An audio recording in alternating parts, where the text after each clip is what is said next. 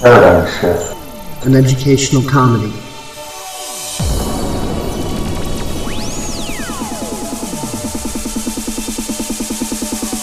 It's not a cause, not a movement.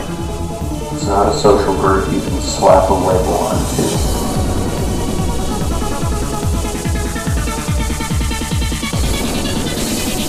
It's an idea. It's an intention. It's an intuition. A mindset in which reality can be explored. It's a genuine expression, Discernment. critical thinking, and imagination. To look inward upon ourselves. To better understand the external world around us. And yes, Few egos are bound to be bruised. With our silly, zany, politically incorrect, George Carlin built style of going about things. real and raw honesty. Which invites you to be to the fullest.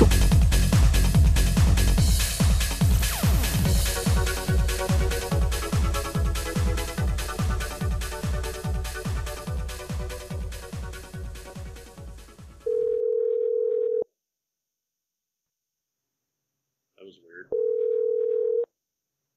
Hey! Hey, Kristen. It's Hello. me and Rich. Oh, I was gonna call you guys soon. Well, we beat you to it, so haha. Alright, I'm gonna be honest, I've come to make a decision about something. Okay. How about you guys first going on with you guys? Well, Let's talk about much. I sent you one thing that has been going on, a little link that I think might amuse you. Mm-hmm. Fucking owned a little butthurt troll. So I was gonna look at that soon. I was gonna look at that before I called you, but yeah. Yeah, it's been interesting, always- interesting and contrasty these last couple of days. So, what is this thing that you're wanting to make a decision on? Oh, well, how's Rich doing? Oh, I'm doing good. Actually, let's test the energetic waters here and see what the energies will allow for as far as who can actually get on this frickin' conversation. Time to expand. Calling Daphne.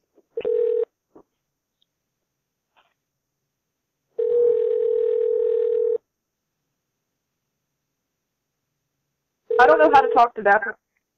Hey, we can talk about that Daphne. later. You're, you're on the line with me and Kristen and Rich. Oh, hi. I was going to say, it sounds like a party. I got Hi, it over here. Hello, that's myself. It's not as happy as this one sounded, though. Hey, guys. Hello. We are all here. Yeah, last couple of days have been quite contrasty, so this is like the contrast party line. Yeah, same. I have cranky, super cranky kids. I'm dealing with a cranky no-napper. Mirror. He's just screaming and crying. Well, he's just, you know. Well, it's still a His mirror. needs have not been met. Yep. Just like you have been allowing yourself to meet some of your own needs, so your inner child has been screaming. It's being reflected on the external. Or the literal child. He's just, well, I don't know so much about that when it comes to just not, he's lack of sleep. So he would be screaming, crying no matter what without sleep. Well, look at the timing of it. Look at the alignment of it. What does that represent? Obviously, lack of sleep means he's not quite getting exactly that which he needs, and he's placing stress upon himself, which only exacerbates the problem. What have you been doing? Oh, all right. Shut Out of me. yours being a troll. Yeah, you were. Is today Troll Day? It's Troll Day Thursday? Apparently. Oh yeah, Katerina's facing a lot of contrast, and it's her birthday. Yeah. She's just getting contrast reamed. I've been facing contrast with ease and flow, which contradicts my old paradigms that says, no, contrast has to be suffering and misery. It can't be ease and flow. Yeah, I've been doing a lot more ease and flow myself and just letting go.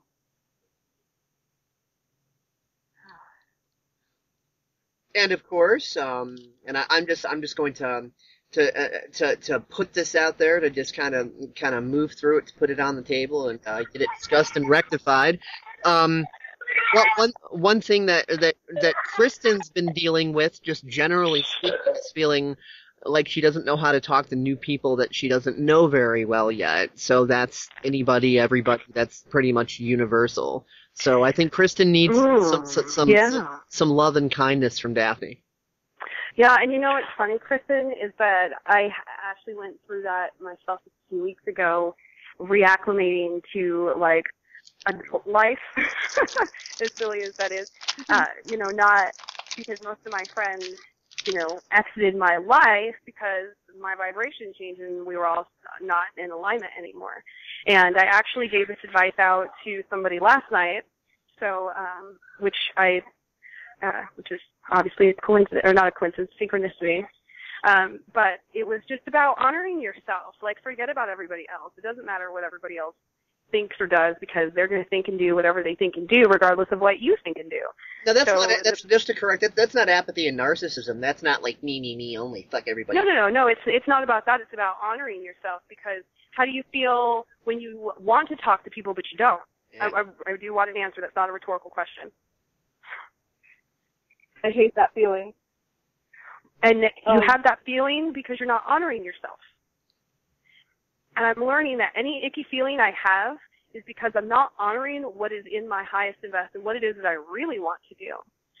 Like, you really want to talk to these people, but then you allow your fear of the unknown, what they might say or what they might do in response to you.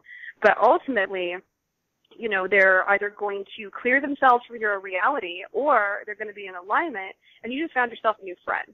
And I really hesitated for the last couple of years making any sort of deep friendship. Dave can attest to that. Yep. It's been, I've been very hesitant. I think I can attest to something that I think would be important to point out for Kristen's benefit. Yes. On conversations, exactly like this one, it's not that Daphne lacks nervousness. It's not that she isn't terrified. It's not that all the stuff isn't coming up. She's just deciding, okay, well, I'm just going to be confident and face this, and, come what may, so be it. So, she is feeling the same way on this conversation and many others, and with you and with many other people, the same way, you've been feeling, with Brian and with Jackson and with Daphne and with Katerina and with many other people. It's just that Daphne's come to a point where she's like, fuck it, I'm just going to be me anyway and come what may. And she's allowing the quantum mirror to reflect that, doing that actually isn't so bad. It's getting more positive receptivity than I thought. I mean, hell. Absolutely, and across the board too. If you want nervousness, Kristen, just Daphne getting to know me was and has been a very nervous prospect for her. I'm just a major mirror for her, and yeah. Absolutely, like almost perfect mirror. I mean, and it.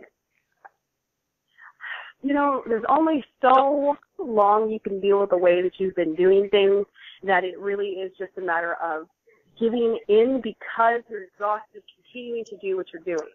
And that's the point that I reached, and I certainly don't want anybody else to reach that point. I obviously don't have any control over that, but, it really was I just literally exhausted myself doing things the way that my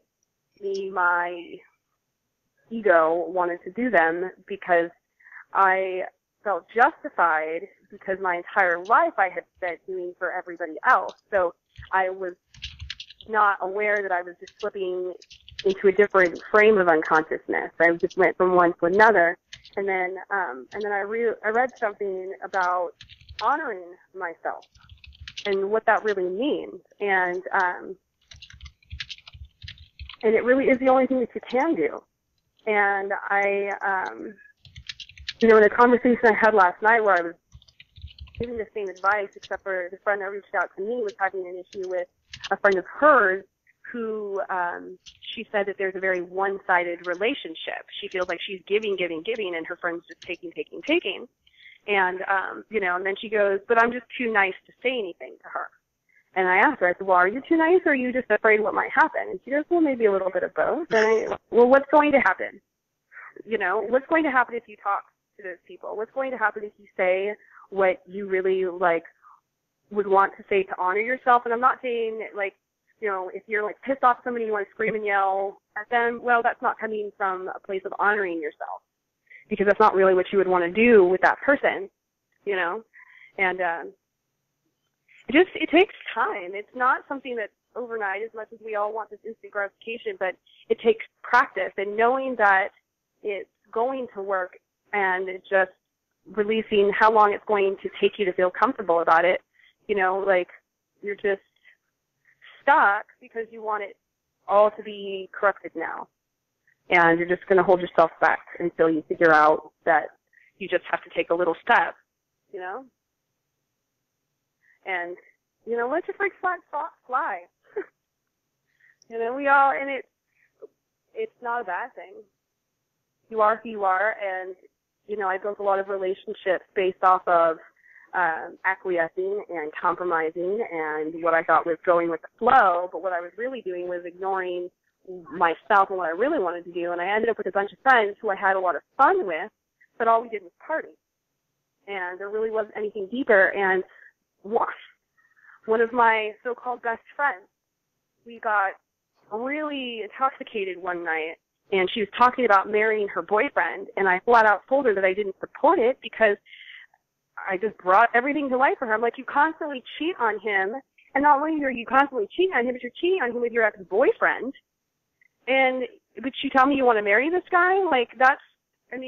I have a question for everybody. Yeah. Would it be cool, do I have everybody's, permission to take this call and turn it into PSEC 2015, honoring yourself? Would that be okay? Sure. Okay.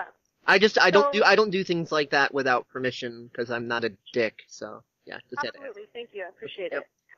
So we had this heart to heart, and I basically just told her how I felt and how I thought she was making a huge mistake, and and that really she, he's not the right person for her, that he doesn't bring out the best in her, and all of these things that she would really want your friend to tell you. And she basically told me to shut the fuck up, and she didn't care what I had to say, and I hurt her feelings, and never to share how I feel about her and her relationships again. And ultimately, let's see, so fast forward, so that happened in early 2013. Richard will be right back. He's going to mute the line, okay. and he's got to vacuum right quick, so just he's taking leave. So fast forward about a year, and it starts happening. She goes with him and picks out her own ring and basically forces him to buy a ring that he doesn't want to buy. He won't give it to her until, I don't even know, he wouldn't give it to her. And then they found out she was pregnant, and then they ended up getting, planning a wedding and all of this, and she asked me to be her matron of honor. And was it earlier this year? I don't know. It doesn't really matter. But she asked me to be her matron of honor, and then next thing I know, I get a wedding invitation in the mail, and the wedding is in 2 months. I don't have a dress or anything. She moved the date up by 6 months and didn't say a word to me. I've been asking her to help her with stuff, and she tells me she doesn't need any help. And then I get the invitation. I'm like, what's going on? And she's like, oh, well, you didn't really seem that interested, and you didn't want to help, so it's too late to be in the wedding party. And I'm like, and I stood up for myself, and I honored myself in the moment, and I said, Bree, I'm really sorry that our friendship is not strong enough for you to come to me when you are feeling like that I've done something wrong in our friendship, or that I'm not, being a good friend.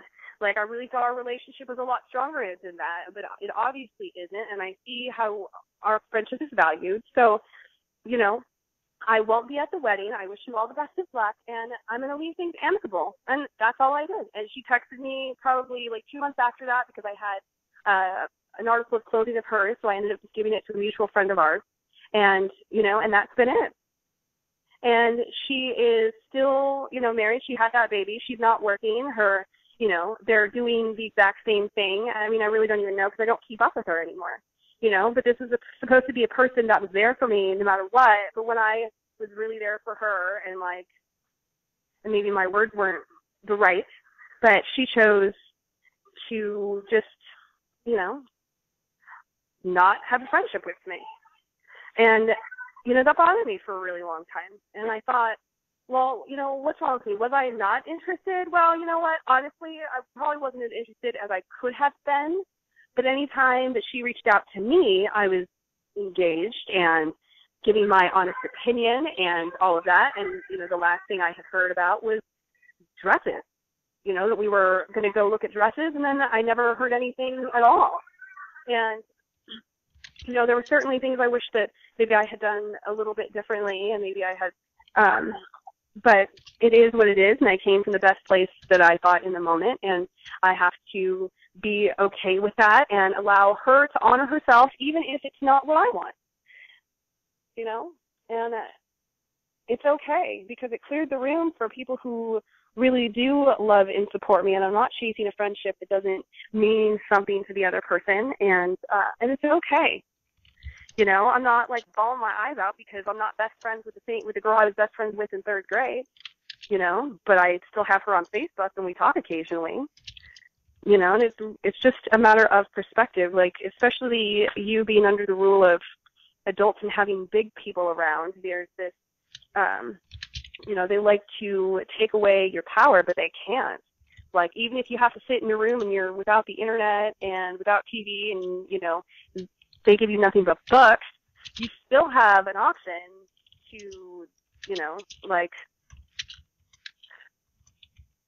honor yourself in that without getting upset about it and understand that, your parents are just being however they are and in the moment, and it has nothing to do with you at all. They could have had a bad day at work. They could have been, gotten in a fight with your other parent and you don't know about it.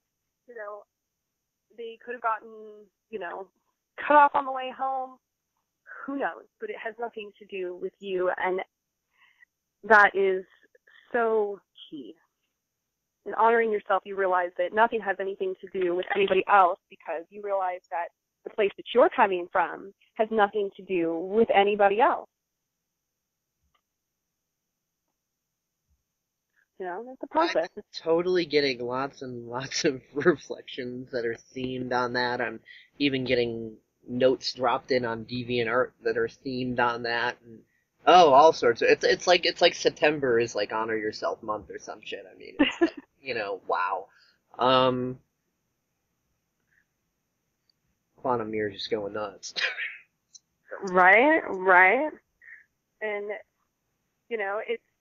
I actually just got off the phone with my life coach about an hour ago, and we were talking about this, and every time that I've honored myself in the last week is when I've really been picking up on it, and even to the point where I'm honoring however it is that I'm feeling too, not just the good stuff, but allowing the bad stuff, and it feels good, because then it's well, I don't have to justify myself to anybody else at all.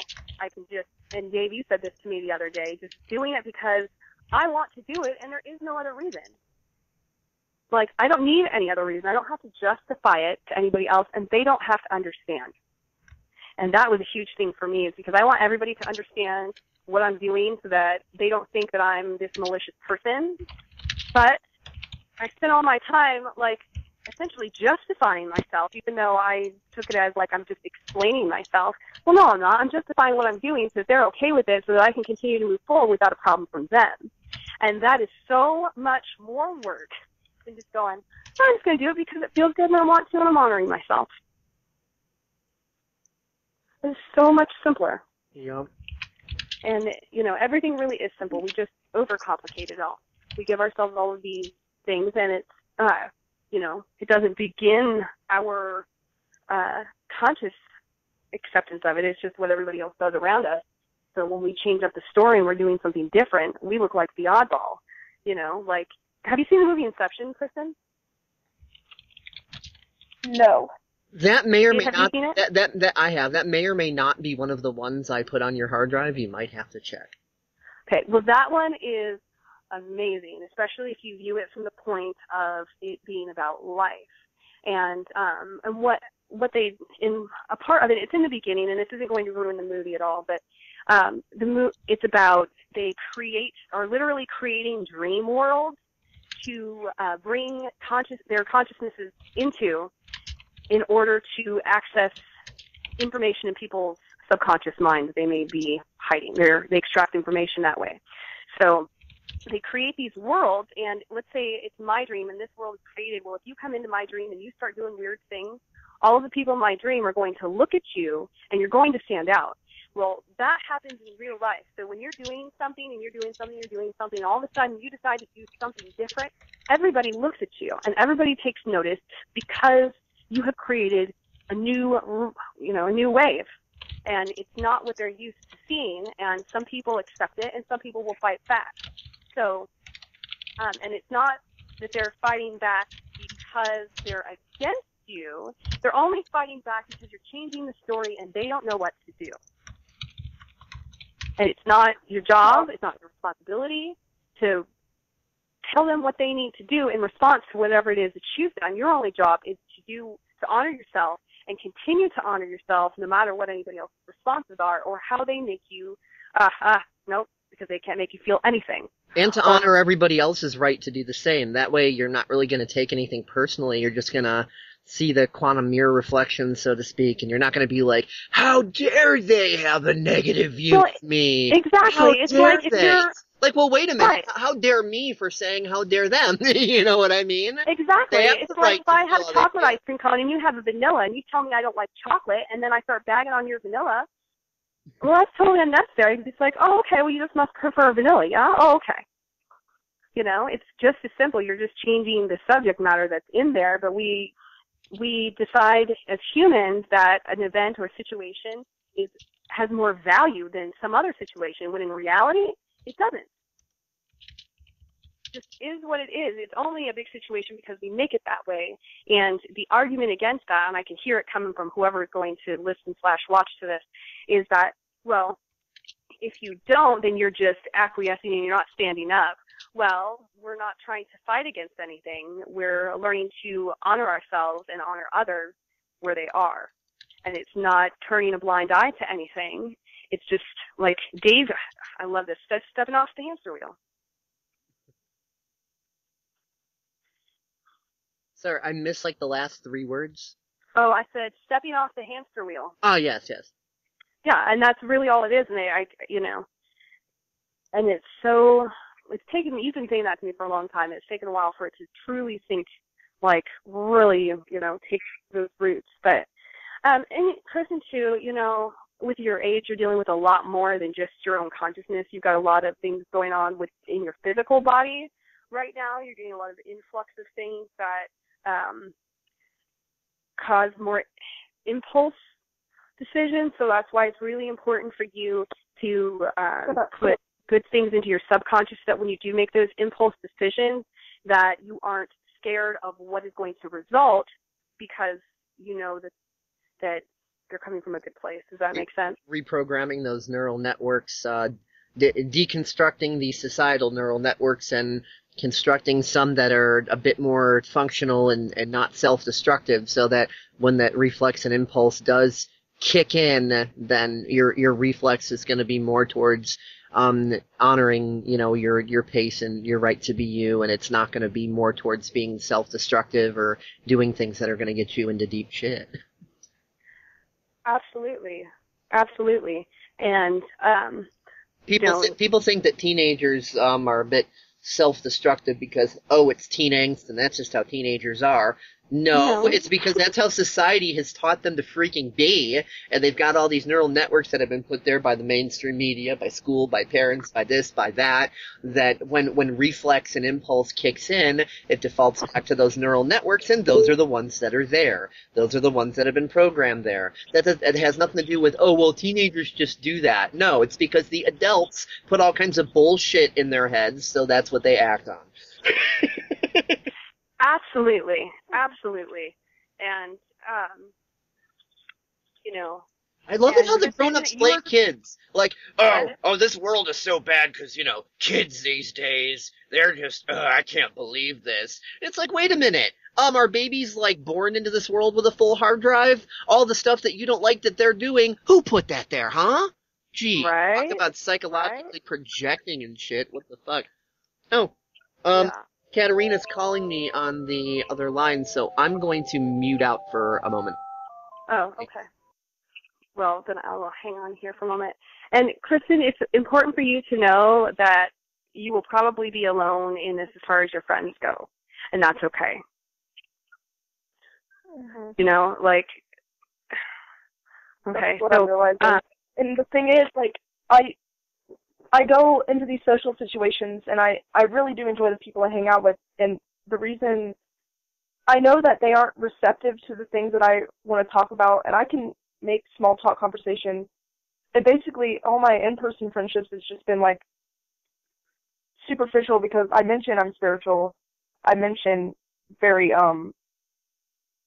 just basically about metaphysics and what I think and how it affects me.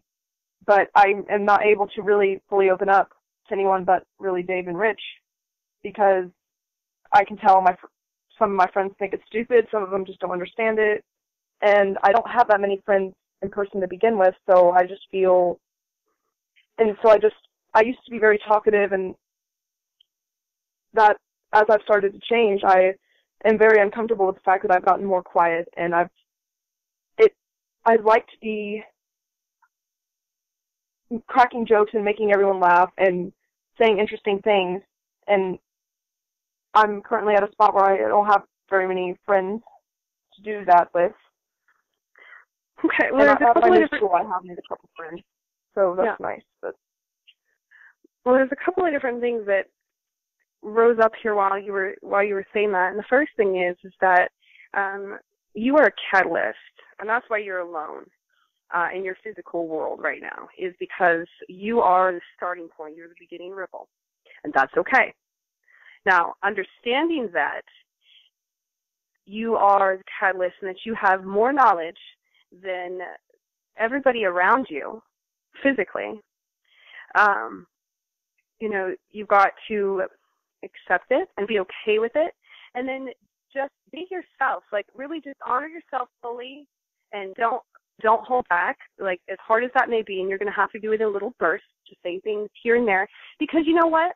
Like, you being funny has nothing to do with your spirituality. It has nothing to do with metaphysics or any of that other stuff. That's part of who you are.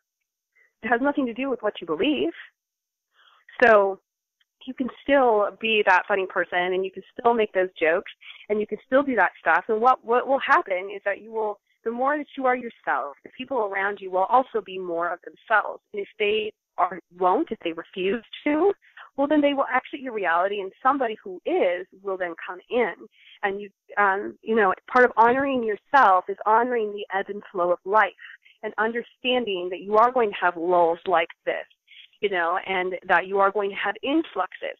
And all of that is part of the process, because if you surrounded yourself, all of these people who just happen to be around you, that you happen to go to class with or whatever, and you aren't feeling good around them, they aren't giving to you, you are actually doing not only yourself, but you're doing them a disservice too by hanging around when you're not in alignment. So if that's where you need to start to help you honor yourself, is to start by honoring others first, and taking actions that, honor them to honor you too. Eventually you can make that switch, because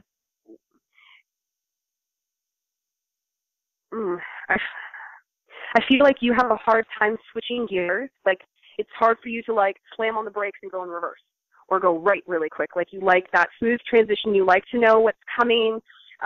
You understand you're going to have to move a little bit, but you want you just want to see it all so that you are entering dangerous waters. Am I on?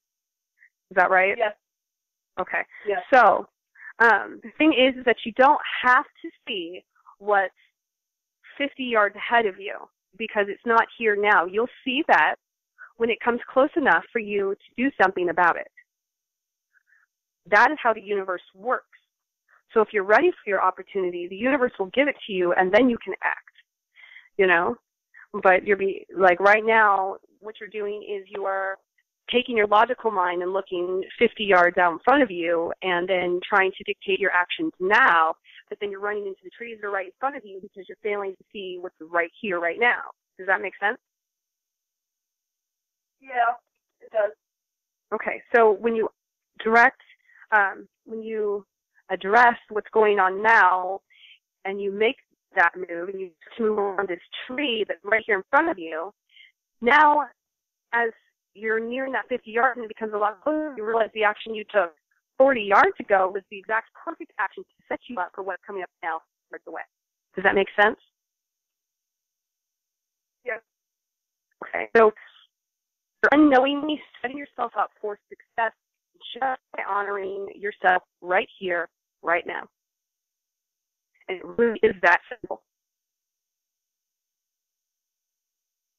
Well,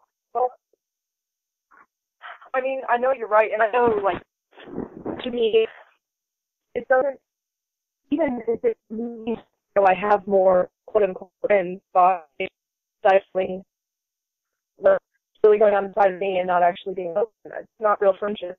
It's nothing. It's not. I mean, obviously there's varying levels of friendship and everything, and that's okay. You're allowed to have friends that aren't necessarily super close friends. But I know in some cases I have kept probably myself from making connections because I've just withheld so much about myself in so many situations. Because I don't, a lot of the things I like to talk about are really kind of serious, and, you know, when you're out in social settings, not everyone wants to hear about necessarily what's wrong with the world or super heavy topics, and that's just where my mind goes a lot.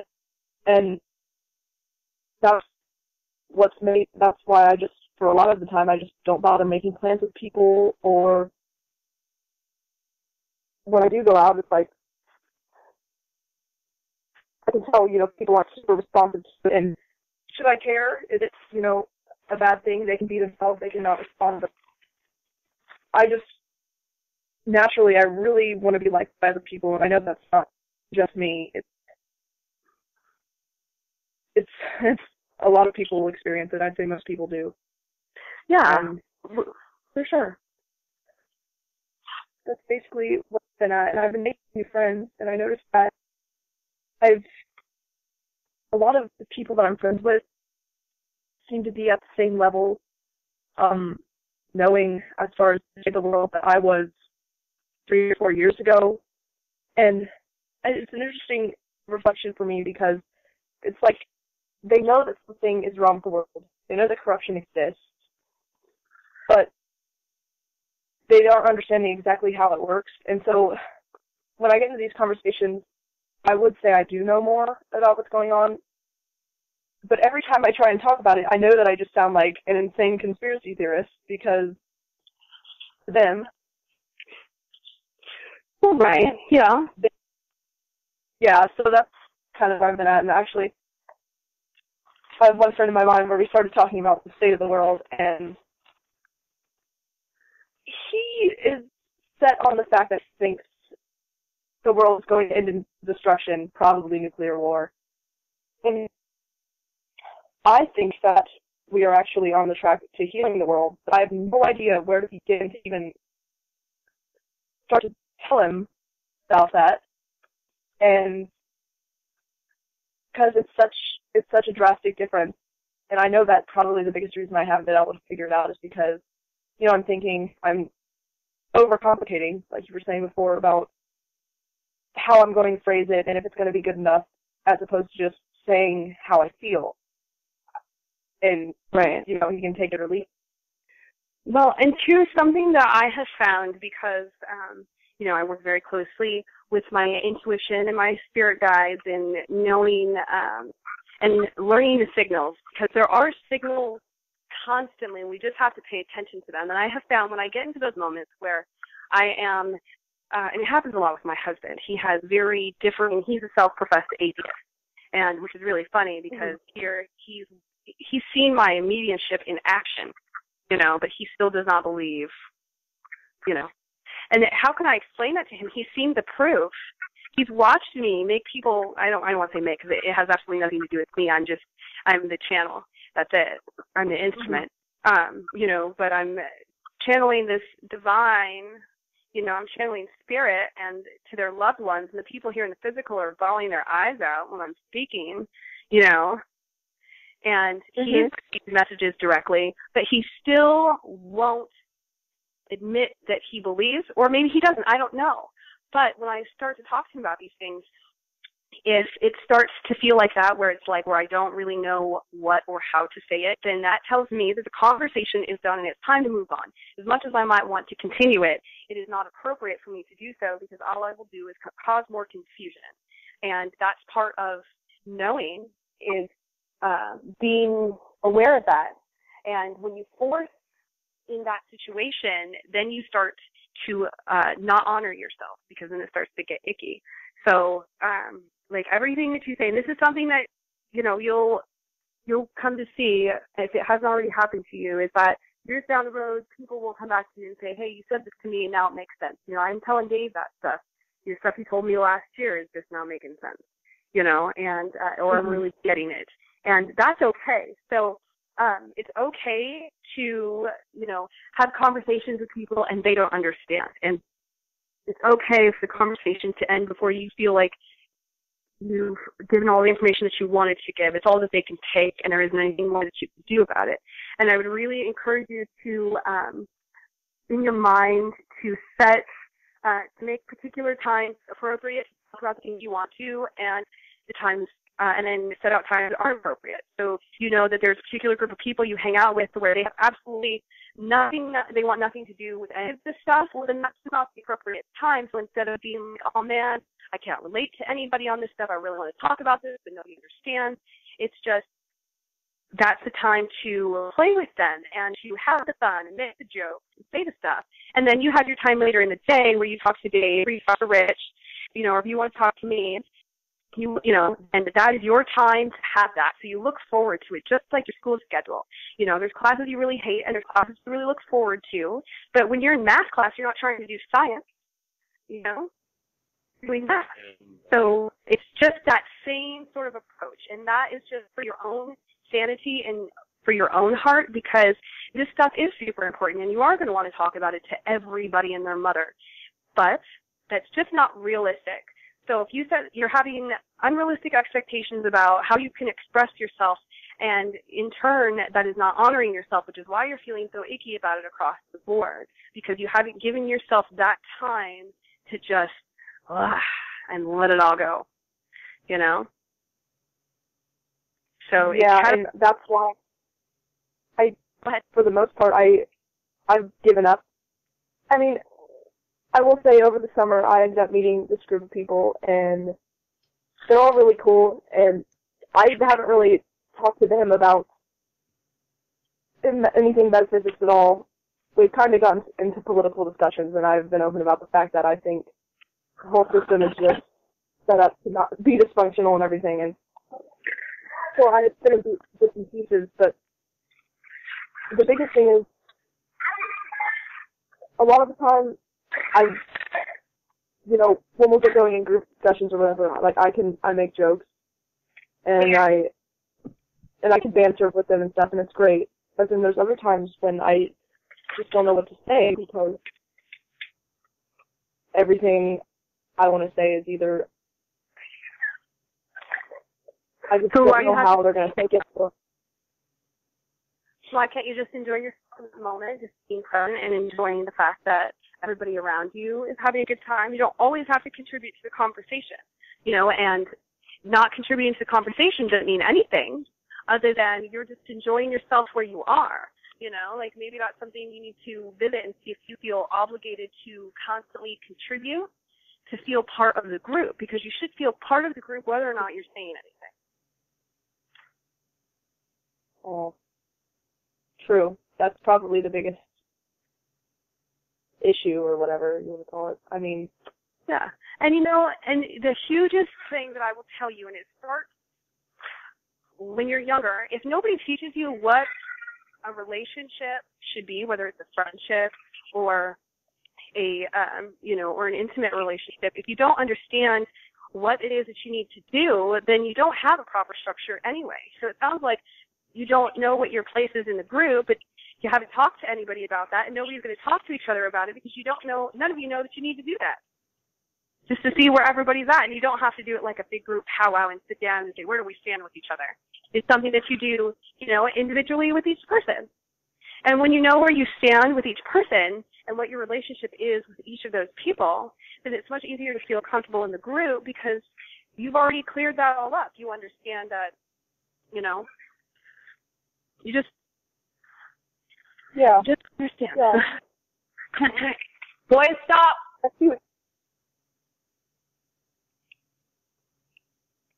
I really do see what you're saying, and that's part of me You'll would be amazed. And that what?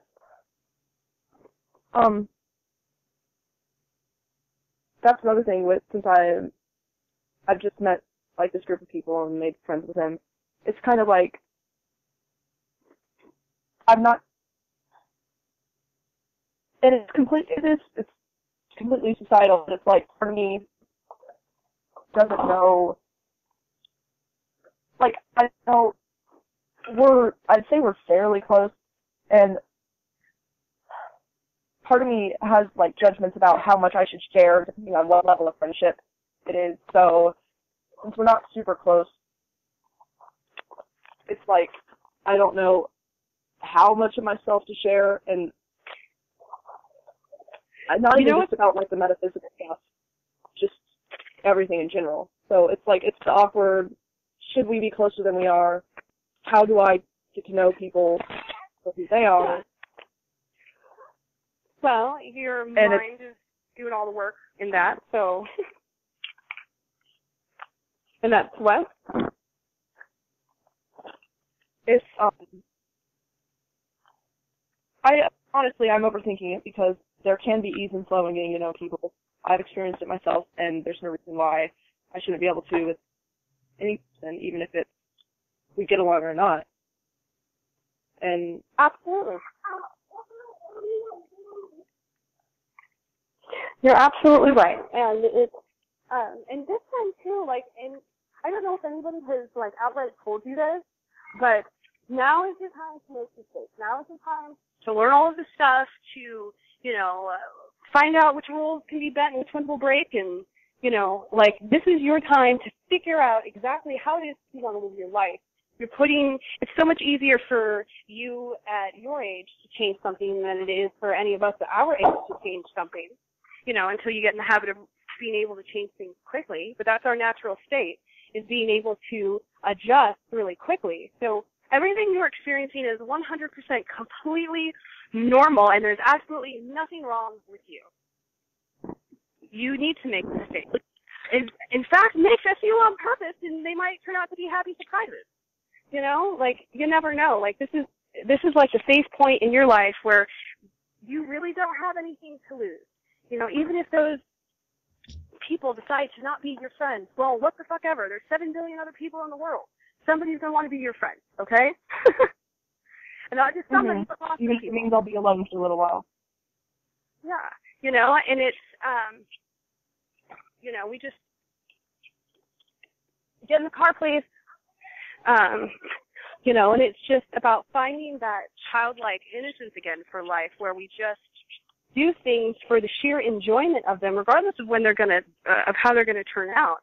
I mean, my 4-year-old is a prime example of that. I mean, that kid gets in trouble so much, but he has a lot of fun. And he doesn't care. Like, he'll break the same rule if 500 times if what it results in is fun for him. And he doesn't care that he gets in trouble, and he doesn't care that I get mad. He doesn't care if I yell. He's honoring himself, and, he's teaching me to do that, for myself and for everybody else too, and teaching me how to, get your seat, please. And teaching me how to honor myself and come from, that place when I do have to address something, because, sometimes honoring yourself is confronting somebody. And that's okay. There's nothing wrong with confrontation. You know, it's necessary. You know? And, hold on just a second. All right. Trying to get the kids in the car seat. But I've noticed a huge change with my kids, too, in just the, you know, they're honoring their places a lot more. I'm sorry. You know, and they will, if they're mad and they can't, like, calm down and they're kind of starting to lose their shit, then they will literally go into their room and do that.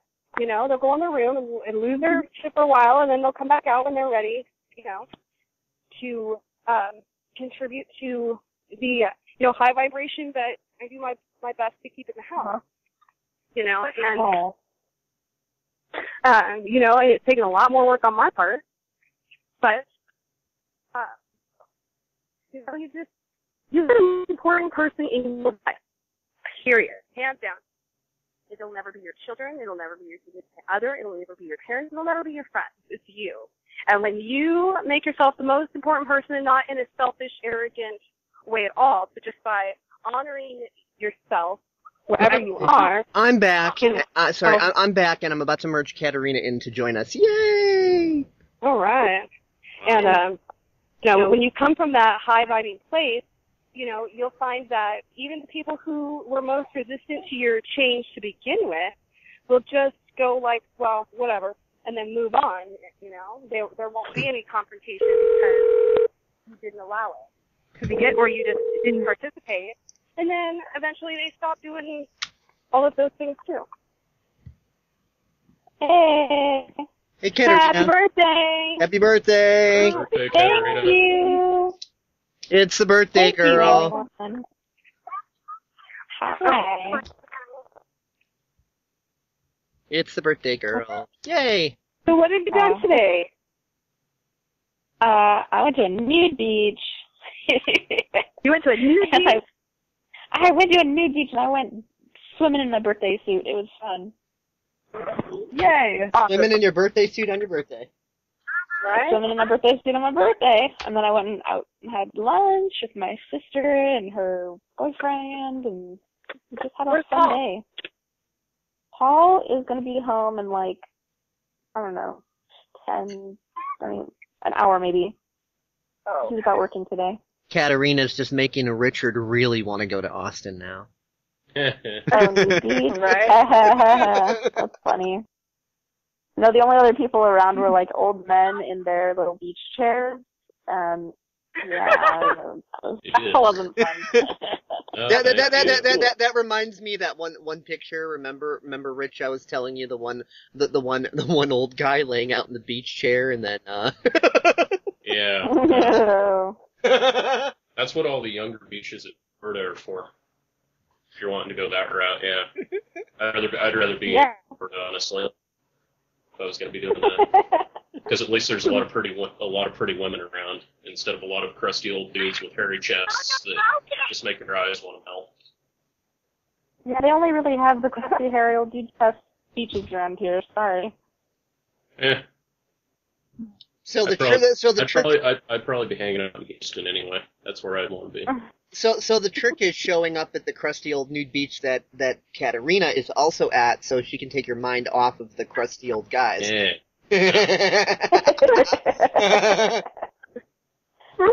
Like I said, if I'm going to Texas, I'm going to Houston. Sorry. Oh, come on. If Katerina was running down the beach bouncing her gems like Pamela Anderson on Baywatch, I don't think you'd be paying attention to the crusty old dudes. Oh, Lord. And Austin's not that far from Houston, so you don't really have any excuses. Oh, God, that's funny. So, Daphne. So, Katerina. So, guess what? What? Well, my friend Mary Adams and I haven't even told Dave this yet, but my friend Mary Adams and I got some invitations to go teach some classes out in the Phoenix and Sedona area, like, beginning of next year. Woohoo! Guess who I would come see? Hell yeah! You could totally come stay at my house. I would come give you hugs. I would come love you. Hell yeah. Mhm. Then we could have a Google Hangout where we see Katerina and Daphne in person together with Mary Adams. Right? Mhm. That would be fun. Oh, it'd be so much fun. Yeah, you have to let me know when you get specific dates and all of that, so we can make arrangements and. Looks like you guys got a place to crash. Oh my God! Wow! Holy shit! What? Okay. So I got a message the other day that I will be traveling in the early part of the year next year, like within the first 3 months of the year. And Sedona is technically traveling. Mhm. And it said that she told me that I was going to take like a little trip. It wasn't a vacation, but that it would be, a few days away from home. So I wonder, yeah, you'll have to definitely give me the info on that. Okay. So, because I would like, I might participate too. Heck yeah. So, and I would also love to help promote you out here. I know lots of people who would love to come to stuff, so. Sounds good. It'd be awesome. Sounds good. Yeah, like there's so many possibilities happening here. Like, because Mary has a lot of networks out there with like spiritual centers and, just a lot of people who are in those circles. So they've just been like, when do you want to come? We are ready to come. Have you come do that right now? Blah, blah, blah, blah, blah, blah. So, but Mary and I, we want to get some stuff ready. We have our classes going on now here, and we just did our first one on Saturday, and now we're going to do another one in October, and then we're doing them once a month. And then I'm probably going to be doing some classes in between then, just around the area, just on my own, and it'll be really exciting. So by the time that we get to Arizona, we'll be all ready. Hey, Katerina, you know what would be fun? What, Dave? Next time you're here in Chicago, having a Google Hangout in the woods. And if there isn't a local Wi-Fi hotspot, which in those woods, last I checked in 2010, I was actually able to get Wi-Fi out there. But if there isn't, I can just always activate Cricket for a month, and I do have that little Cricket portable Wi-Fi router thing. Are we going to go out there and, meditate and feel our chi? We can go out there and do whatever you want. Go meditate and feel our kundalini rising through the earth and out through our legs and down the earth through our roots and up to the sky and do all these, crazy meditations. As, my kundalini penis rises as it extends now. But anyway, I think that the woods might be a nice change up of scenery than, the back wall of my room. Yeah. That's all I'm thinking. Yeah, that's true. Totally. So where's Kristen? She's here. I'm here. Gary. There she is. Hi. Hello, Katerina. Happy birthday. Thank you for telling me happy birthday. It's been kind of like a not happy birthday today, though. So this is the first, happy part, besides nudity streaming. The old woman's 23. Yeah, what? Oh, garbage! 20 crap. Hey, Katerina, did you get my little happy birthday video that I posted to your wall? I've got so many things on my wall right now. I just have been clicking but I haven't actually looked at anything except for Daphne's little meme. I was going to say, hey, Katerina. I made that especially for you. Katerina. Yes, Rich. I sent you, because that one day I was going through all that shit. I'm not going to say there's any reason as to why right now, because I don't feel it's necessary at this point in time, but did you get that link I sent, that YouTube video of that dictator guy, and then, he, drinks the Sprite or whatever, and then he's, all of a sudden, happy or whatever, and he's, dancing around? Was that something you sent me on Skype? Yeah. Oh yeah, I remember I was gonna watch it and then I got distracted.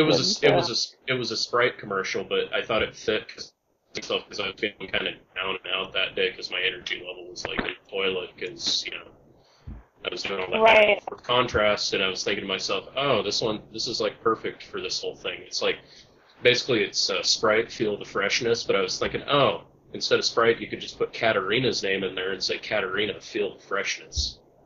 And he's going, Yeah, I can saw you that part. feel it? That's funny. Comes in 2 1-liter bottles with nipple head instead of twist off cap. There you go.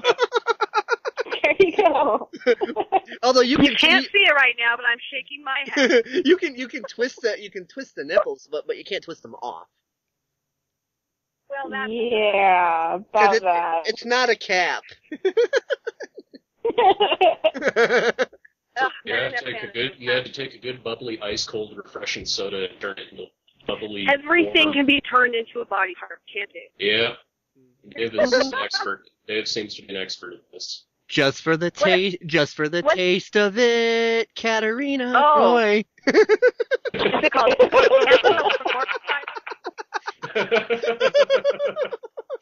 You mean inanimate objects, human qualities? You just took a Dr. Pepper commercial and fucked it up. It's not Congratulations. What'd you Dr. say, Pepper. Daphne? It's I just remember there are just for the taste of it, Diet Coke. That's what I was saying. I've heard old Dr. Pepper commercials that are just like that. So, Well, I don't know think what they you're talking used by Coke. Well, they I've are heard kind Dr. of I've heard they are Dr. owned by Pepper the same do so- company. I've heard Dr. Pepper do the same type of thing. Well, Dr. Pepper's technically owned by 7-Up now, which is technically a separate company, but I don't know if they're under the Coca-Cola umbrella tree. I think Dr. Pepper is Dr. Pepper 7-Up Incorporated. They're their own chain, and then Pepsi, and then Coke. Well, That's at how some it's level up, they're all owned by the same corporation anyway. Right? Right. Yeah. Because I've literally heard Dr. Pepper commercials that sounded just like that, for the taste of it type thing. Similarly, along those lines. Mhm. But Katerina beverages are owned by Paul Roy Incorporated. No, they're not. They're owned by Katerina. Yeah. That's right. Katerina, they are That's right, not girl. Paul has them on lease, and he pays for them every single month. Yes, that is true. They're leased. They're leased. Oh. Next topic. I want to know what's going on with Kristen. Next topic, I heard she was talking to Daphne, and then, I got on the phone, and then The now she's ogre. quiet. Next topic, the ogres of Pussy Mountain. Just kidding. No, go ahead, Kristen. What's been up with you? Oh. Been going to school. No, Carrie, when you got And then...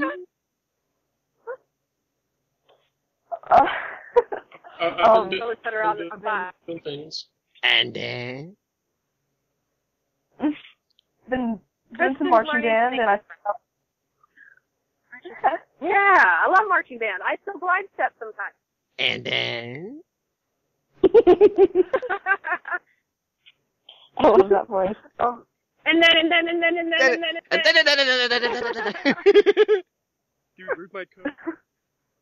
my life is fairly uneventful. That's and then so then I come home and get on the internet. What's on with your head? The more What eventful, effect have you been having lately? the more eventful stuff is rated P for privacy and is none of anyone's business. Yep. Right? Oh. Oh no. Movie not yet rated.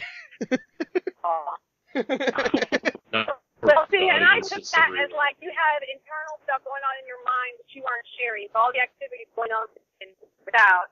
And then there the boys have to go again doing the boy stuff. Like, you gotta come on, the 4-year-old. A void dance. We dance around the void.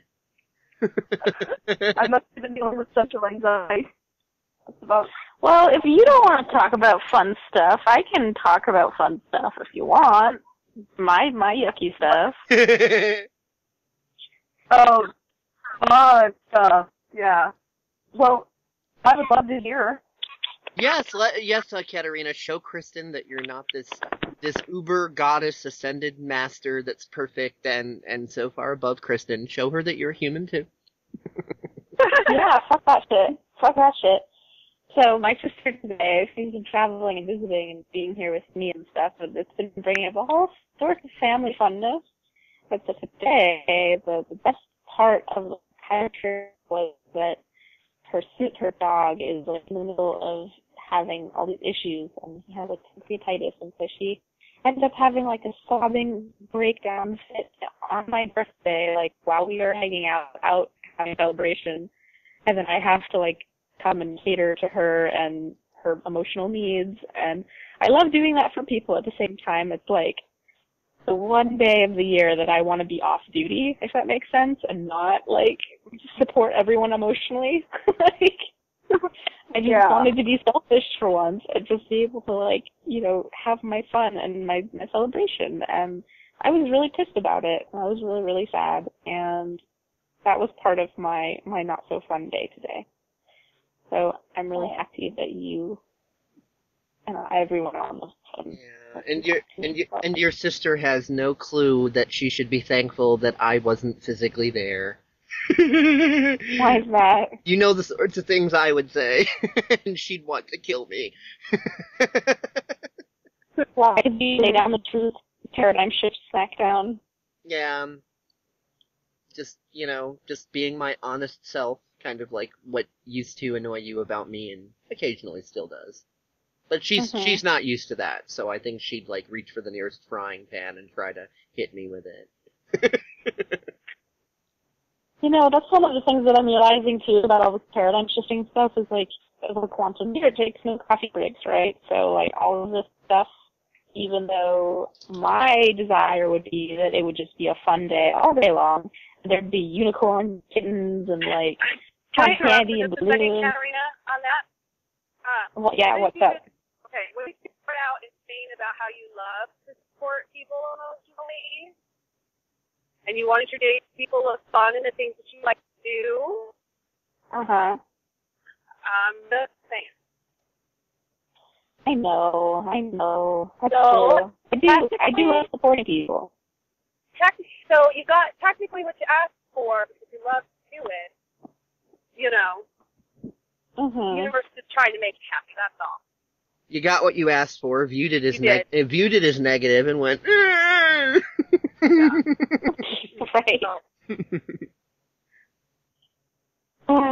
Continue. I just wanted to.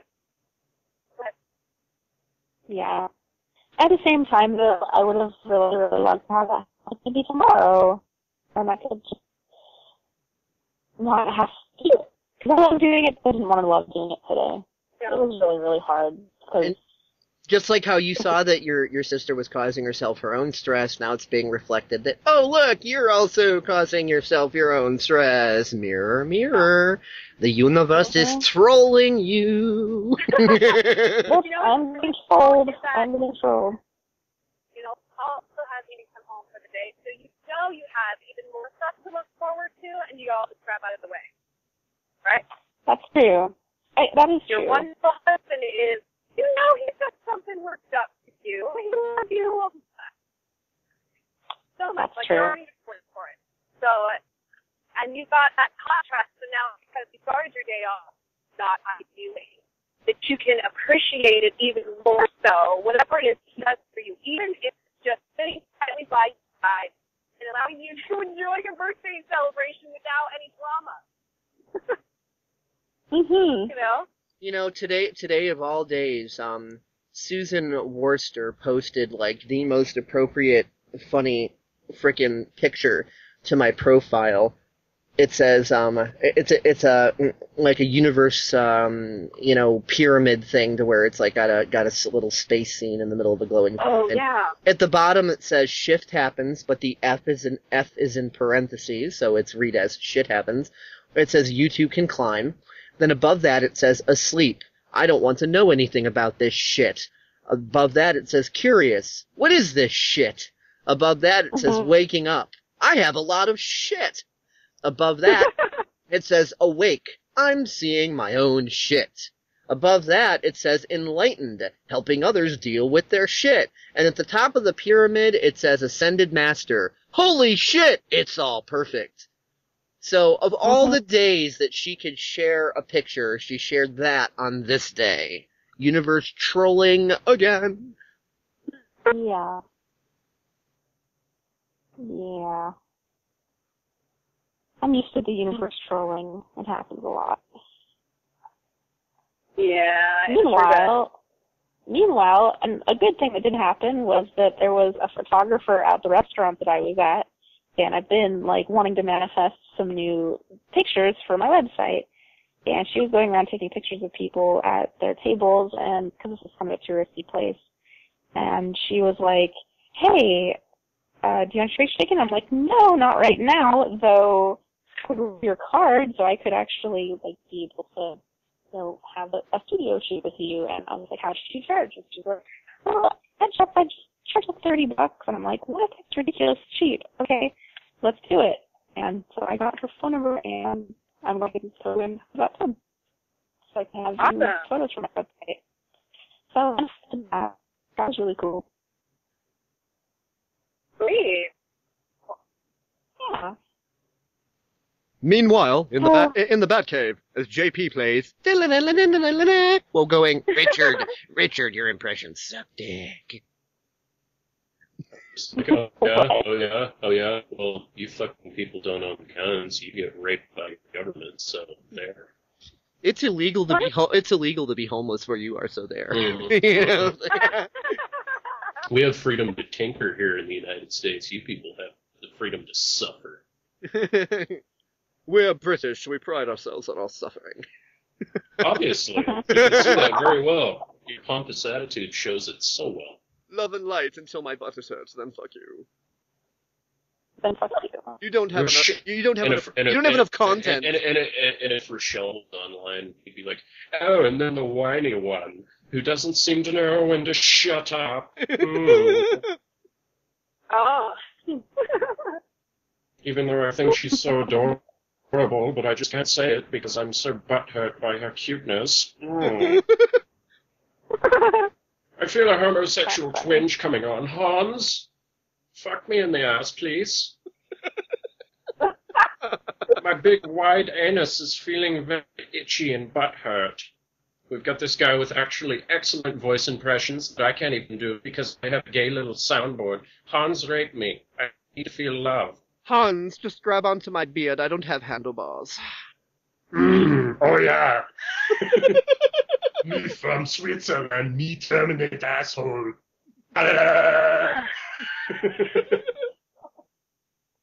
Arnold Schwarzenegger in Machine Gun Dick.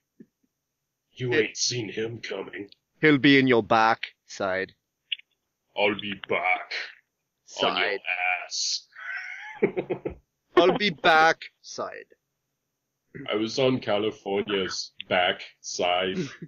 They went bankrupt. You know, I don't think Execute I've ever had a conversation with just my girlfriend where it starts to go into all sort of, like, sex-related funny stuff. I don't think that's ever happened in the history of just women. Execute Order 69. I want to fuck. Unless you're Betty White. I haven't had a conversation Oh with yeah, her. of course. Women never ever get sexual when they talk in private. No, they're Oh, just, no, never. they're just little perfect nuns that just sit in prayer circles and go, "Isn't it so wonderful to be female?" And no, they don't talk about anything. Well, it's more like straightforward and to the point. You know, like we don't turn genitals into live objects of some sort. It's just like, was it big? Yeah. Was it good? Oh yeah. You know, that's... Yeah, females don't ever partake in any sexual humor. Nah, they would, it's just they would more never straightforward. do that. Oh Never. no, never ever. This goes on a perfect topic. One of my high school friends, which I'll leave her name out of it, but we were having a conversation the other night, and you know, there was this other friend of mine, you know, So-called friend, apparently not. so-called girlfriend of mine, you know, who was a buddy of mine's ex-girlfriend. But I thought this was funny because apparently she thought I was creepy. This was before the other girl that I'm really good friends with got to really know me. This was a couple of years ago. But Basically, the other girl called me creepy because apparently I looked at her bosoms or whatever, and she thought that was creepy. But I was sitting there laughing my ass off because I'm thinking to myself, okay, so number one, I probably haven't ever been the first. I'm not going to ever be the last. But apparently, me admiring a woman for her physical beauty is a crime against humanity, and you should have your eyeballs gouged out with a crowbar if you do. Because if you look at a woman any other way, you're a criminal, and you're a pervert and a rapist and an anti-misogynist, and you're this crazy weirdo. And I mean, I'm just sitting here like, Oh, it's worse. Yeah. It's worse than that. If you don't admire her breasts, then you're not acknowledging her beauty, and you're just being a meanie face. Either that, or you're a homosexual. But then if you do look, it's like, oh, you're a creepy scumbag. How dare you? Well, only because you're not the guy she wants to look at. That's all. So anybody who's not who she wants to look at her is not automatically a creep. And anybody who she wants to look, but they aren't looking. Well, they're not acknowledging my beauty. They're a hater. They're fuck them, or they're gay, or I must be inadequate, or whatever. It's like damned if you do, damned if you don't. When girls see assholes as being the only real reality, then they can't see all the nice guys around them. Oh, believing is seeing. That's the interesting thing. I mean, Steve, my buddy Steve, who she dated, nice guy all the way around, good guy. He joined the Army. He's in the Airborne right now. I'm super uber proud of him. He's an outstanding individual. He's doing his duty for his country. He's protecting our country. He's at least a decent military man, not, like a lot of these crazy industrialists among our general. Now, if only Obama would just let him bomb ISIS. Damn. Yeah, there you go. But, anyway. Essentially what happened is she broke up with him because he was changed. That was her words for it. Changed. The Army changed him, and he became rude, and, blah, blah, blah, blah, blah, blah, blah. Well, the Army certainly did change him. I will vouch for that, but that doesn't mean he's rude. Well, yeah. No, the Army, that's like the understatement of the year. It's like, yeah, the military does change you. He's probably just more confident. He's more confident. He's a man. He's got more used to speaking his mind. It's probably what's affecting her.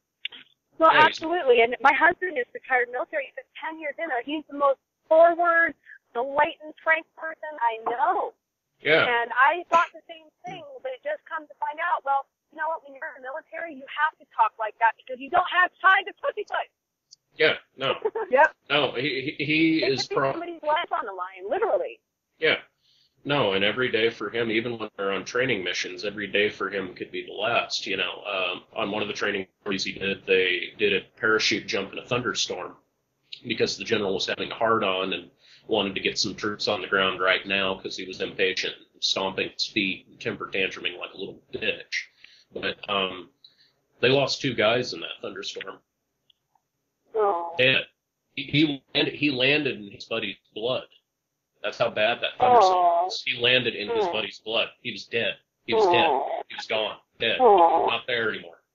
And, hearing that from him, I could, I'd look in the guy's eyes, he's telling the truth.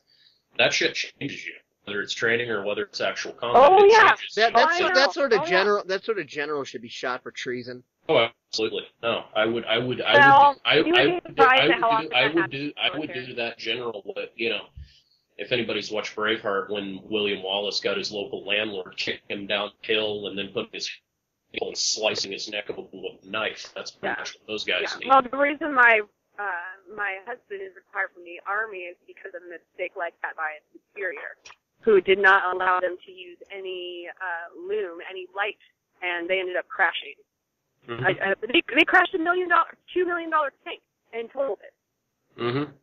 And everything. So that's, unfortunately, it's a very common thing that happens in the military because all these guys get power hungry for that stuff. And my friend, lost a friend in the military too, and he wasn't even there.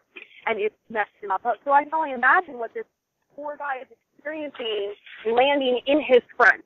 Yeah, I think it would only be fair to send that general up in a thunderstorm and push him out with a parachute, but make sure that when he pulls the cord, pots and pans fly out like one of those Looney Tunes cartoons.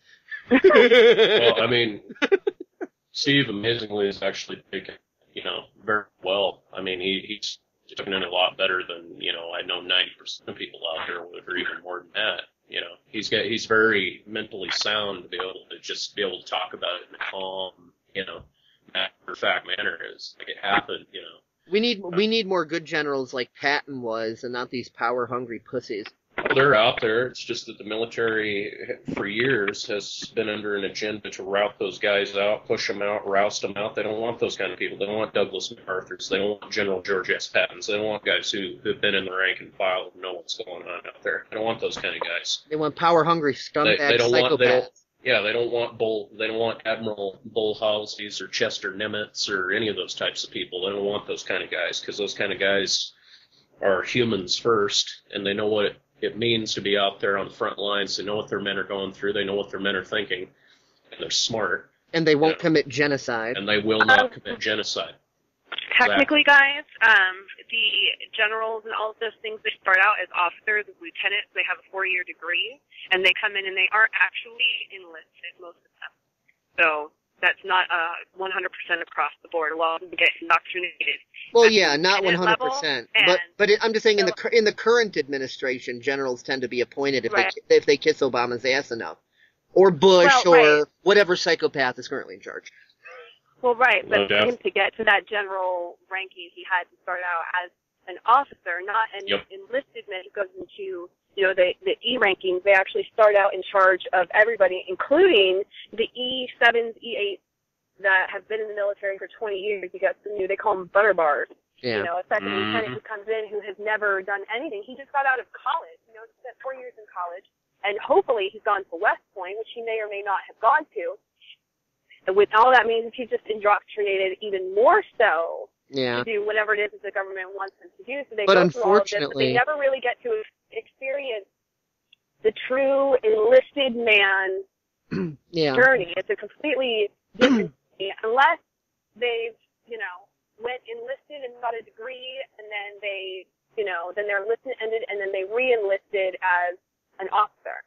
But otherwise, it's very not common for them to have actually gone through that experience of, Unfortunately, even with the enlisted ones, they only raise the guys up through the ranks that are bloodlusting psychopaths, and the good people they push back, because that's just the way the administrations have been for the last 20 plus years, dare I say. Well, absolutely, and having been on all sides, I actually have a friend who's a drill sergeant right now, and it's such an unconscious process as it happens. Like, the indoctrination of the military instills all of that, so everybody who's actually doing all of that work doesn't even know that they're doing it.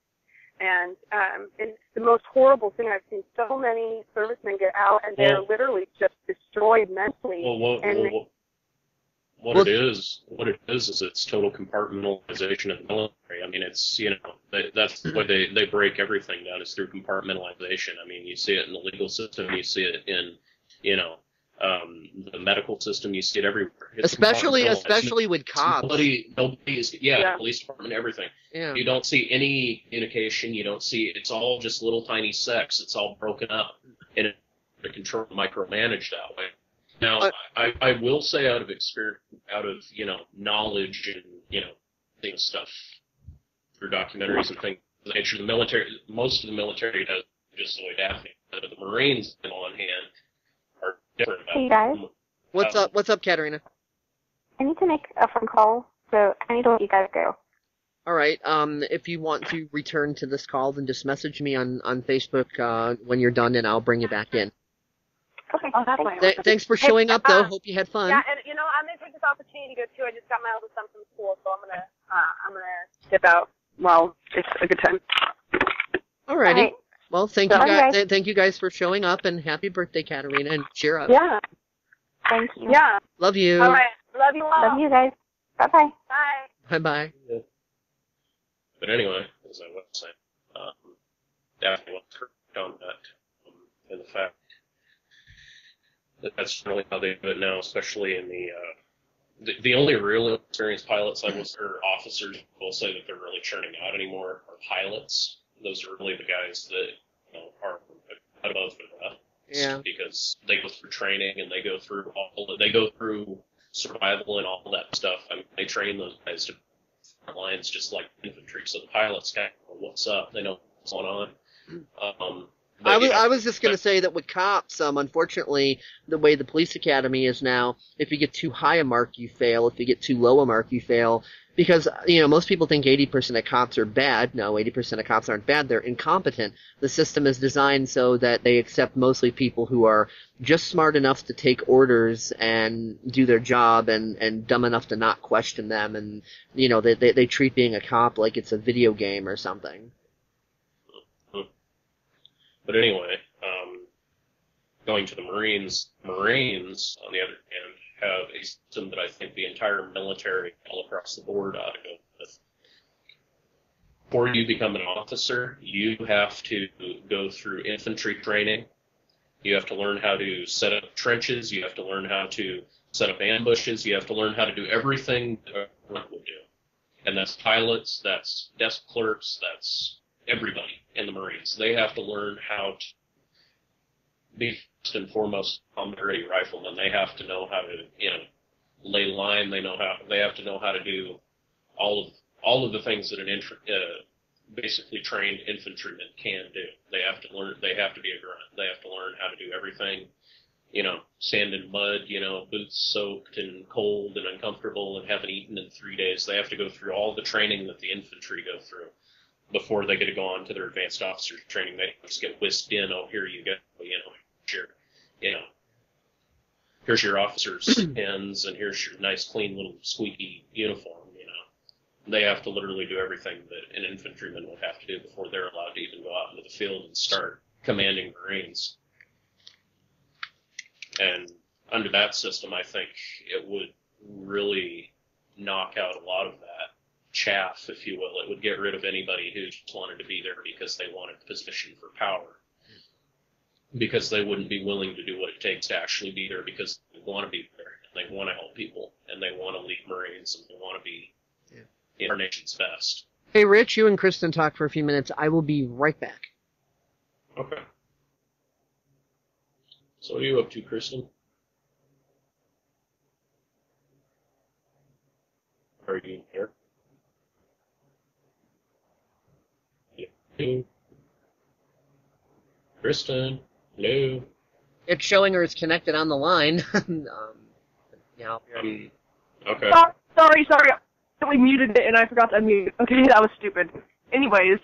That's alright. What I'm going to do is convince my mother to stop by Culver's and get me some pumpkin salted caramel ice cream. Oh god, that sounds so good. Oh, it is so fucking good. Like, I used to work there, and Jesus Christ, I started working there right as soon as it came out. Mm-hmm. Oh, it was, my God. You know what? Yeah, I'm about to call my mom right now. So she's coming home from work. So then I'll call back, okay? Okay. Priorities. Okay. Talk to you later. Yep. Okay, well, I'm back. I just need to grab something to eat. Yeah, Kristen said she would. We're going to have to call Kristen back, so she said she'd call us back, but I know how that's going to go. You're going to end up having to call her because yeah, exactly. you get on the call. But anyway, yeah, she's going to talk to her mom about something really quick, call her and tell her about something. And so, yeah, she said she'd call back. All right, that's no problem.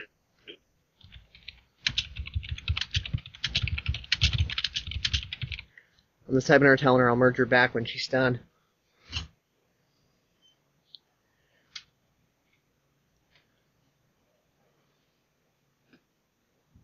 Definitely an interesting call, kind of an on-the-fly PSEC episode. Sure. But he consented for it to be that. Mm-hmm.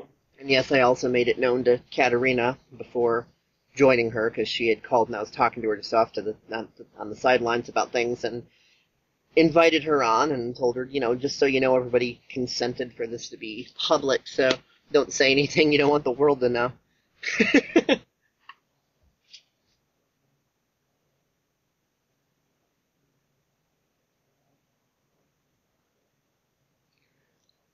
Notice it's been getting easier and easier to get more and more people on lately?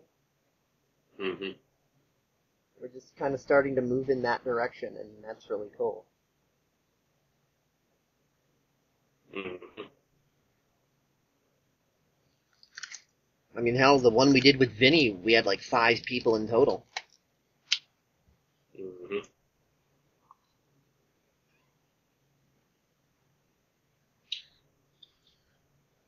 How long was Kristen gone before I came back? Gone for at least somewhere around there. I don't know. I wasn't keeping track. I'm just making a guess. I was just curious as to how many minutes of silence I'm going to end up cutting out of this.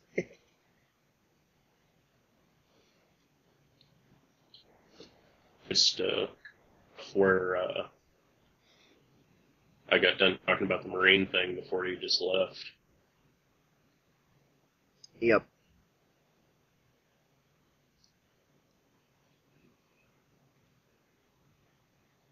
Yeah, I'm glad I didn't know that was going to be a PSEC episode, so I'm kind of glad I didn't any detail anything. Well, I got your consent at the same time as I got everybody else's. I heard you say, yeah.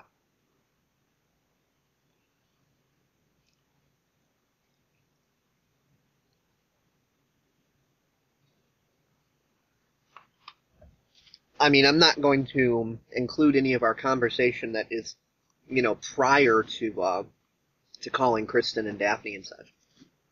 Okay. So, nothing prior to that. And of course, while they were on, and you hadn't really said much yet, and I just asked if it's okay with everybody if we could make this a public PSEC episode, and you all said yes, and I heard you say yes as well. Everybody consented, so I'm like, okay, cool.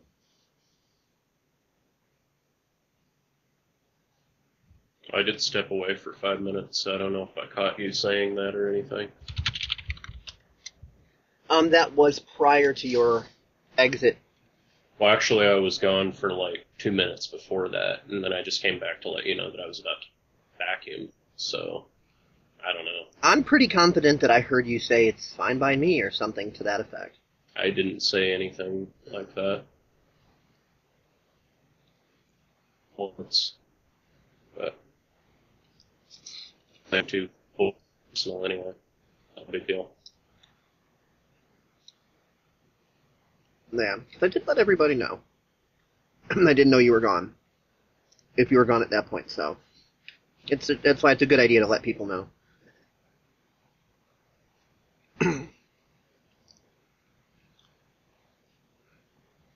I told Kristen I'd merge her back in when she's done, and she acknowledged, and I asked her if she's done right now, or if she's just acknowledging that I said words to her, and she understands.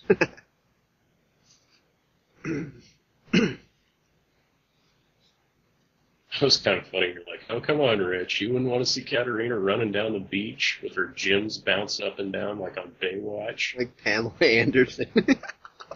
Hey, if I saw a pretty girl running down the beach like that, yeah, I would look, definitely. I'd be like, huh? I think that would take your attention away from the crusty old guys. Well, yeah, for a moment being, and then I would leave.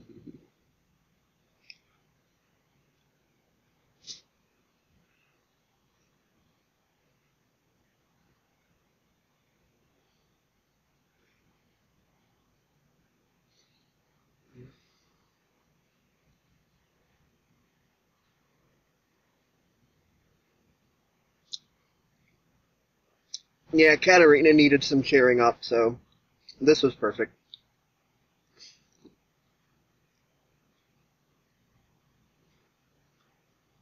And she hasn't spoken with Daphne in quite a while either, so that was a good opportunity as well. Mm-hmm. Hell, you've spoken with Katerina more recently than Daphne has. Mm-hmm. Yeah, we hadn't been that long since me and Katerina got on the line.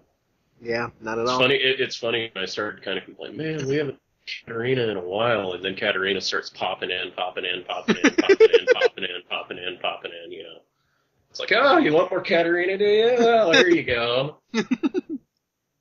There's plenty of Katerina now. Shut up. You weren't putting up any blocks against it. Uh-huh. And then here she is again. Mm-hmm.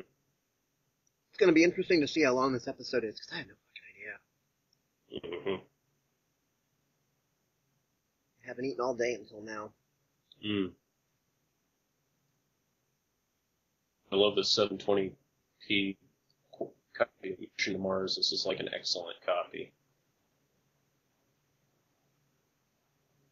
1080p would probably just be annoying. You'd be able to see their dimples on their face.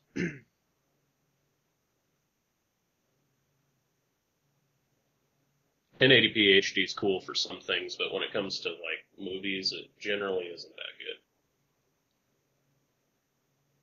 Because then like makeup lines are visible, and studio. 1080p is actually really good for special effects and shit. Like you got a really good space movie or something. It's like, well, yeah, for God. that. Yeah. I bet Mission to Mars wouldn't be too bad in 1080p. But 720 is perfect. I mean, it's just as good. It really brings the special effects out. Gives them a pop.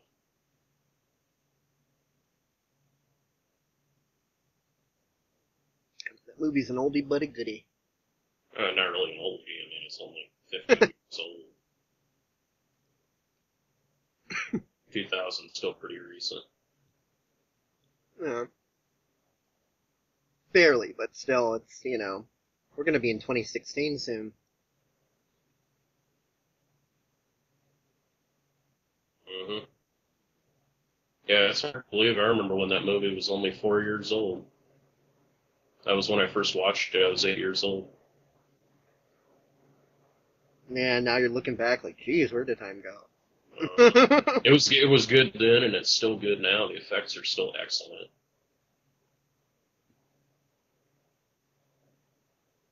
I think they ought to make another Mission to Mars, only make the plot a little different to where, like, everything goes just right. Or the plot goes super well. Or just continue it where they left off, and you get to see where that guy goes. Yeah, I get to see where Gary Sinise ends up. Yeah, and he's like, oh, cool, you guys gotta come back with me so I can show my friends. And they're like, well, your mode of travel wasn't warp drive, it was stasis. Fuck! They've been long gone.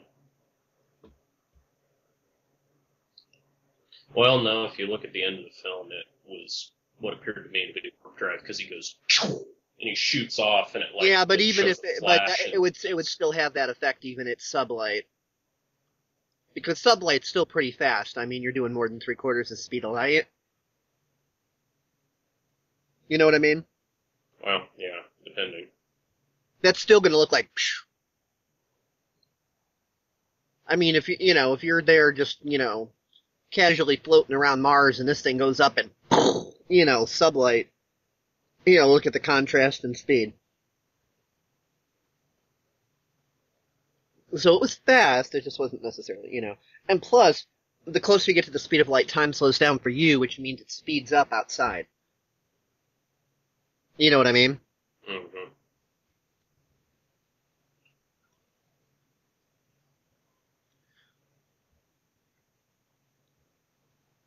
So, when they say that, like, a trip to, Alpha Centauri would take 2 years at the speed of light or just slightly, that's not how the physics works. From your perspective, traveling to Alpha Centauri, it would actually be extremely fast. But because as you approach the speed of light, time slows down for you, it speeds up outside of you. Well, yeah, that's going... So it would be a lot more than 2 years going by. Yeah, no.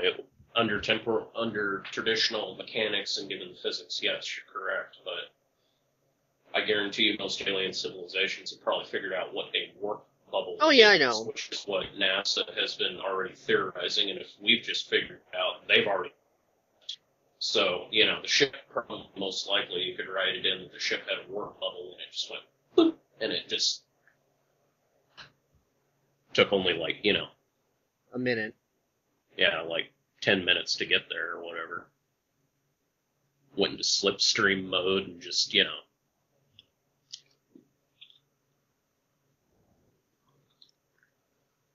It was just maybe that their inertial dampening system, i.e. filling the thing with water, so that way you're just kind of in suspended animation, you know. Yeah. So that way it's not like a gold, you know, mothership, and, you know, you go from going fast to like, into the wall. Well, we're here. Man, you need to work on your inertial dampeners. Oh, by the way, that reminds me, on a Stargate SG-1 episode I watched the other day, they did more trolling with the theme song.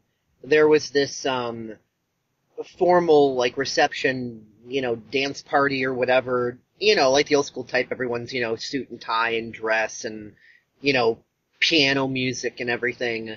And, there was, like, this classical piano version of the Stargate theme playing in the background.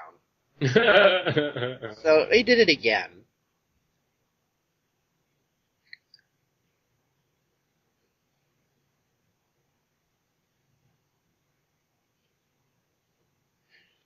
It's really subtle. It was an episode I had seen before. The first time I had watched it, I didn't catch it. This time I did.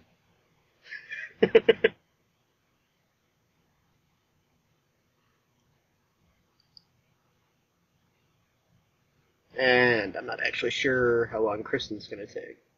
Oh, who knows?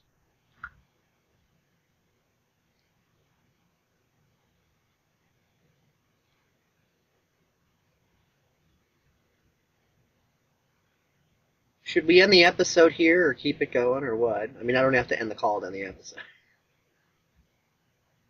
Yeah, it's up to you, man. I mean, hell, we could, you know, take cut scenes out of the next call and, you know, just continue from there. Because it's all pre-recorded and you can just cut out what doesn't belong and put in what does. Yeah, well, I also want it to be as little work for myself as possible, not creating a lot more. Well, if you just use Windows Movie Editor, it'd be much easier. Oh, yeah. Okay, Mr. Flake. Caden Live sucks. Suck. Oh, Kristen wants back in, so apparently we're still going.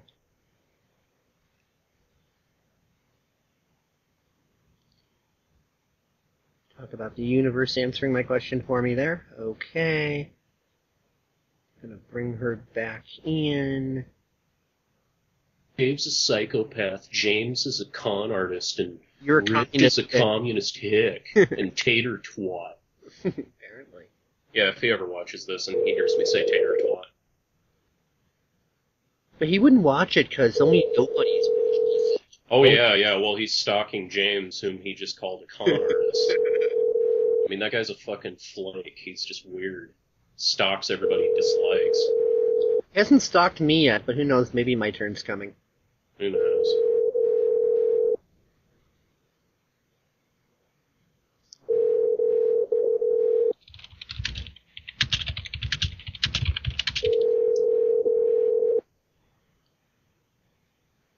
The mailbox belonging to Kristen. Okay. is full and cannot accept.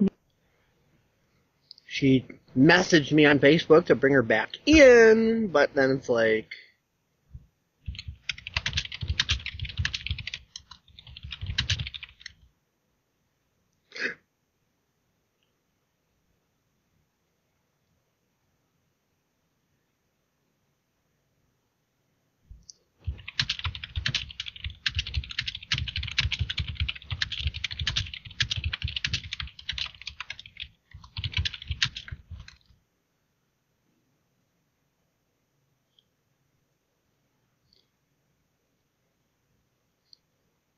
Kristen is saying, try again.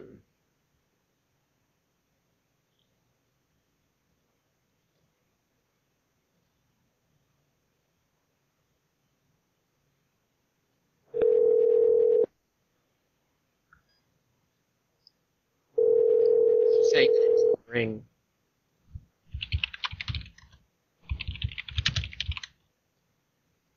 Oh, is she on? Yeah! There you are. Hey! Remember, this is still being recorded for public output. Is it being recorded? Yeah, remember earlier when I asked, is it okay for everybody? I recorded PSEC. Yeah, I didn't know. And everyone's like, yes. I'm just letting you know, we're still in it. Would you mind if we ended it? Because I have something kind of private. It was what I was going to tell you guys earlier. Sure. I don't think our YouTube following will care to hear about it. Well, not all paradigm shifts must be public, so thank you everybody for listening, and, catch you all later, and hope this was enjoyable, for you all. We had on, Dave Kelso, Time Warrior, myself, Richard Hamilton, GeneralTate, Daphne Dugan, Thinking Kristen, known as, Kristen Meyer, and Katerina Edwards, Katerina Roy, whatever you want to call her. It was a total frickin' party line, man, and we did a lot of facing of shit and having some fun discussions and getting a little bit dirty in a George Carlin, Bill Hicks sort of way, and yeah, it was all good. So take care and see you next time, and hasta luego and happy Trash Panda and whatever. So we're out.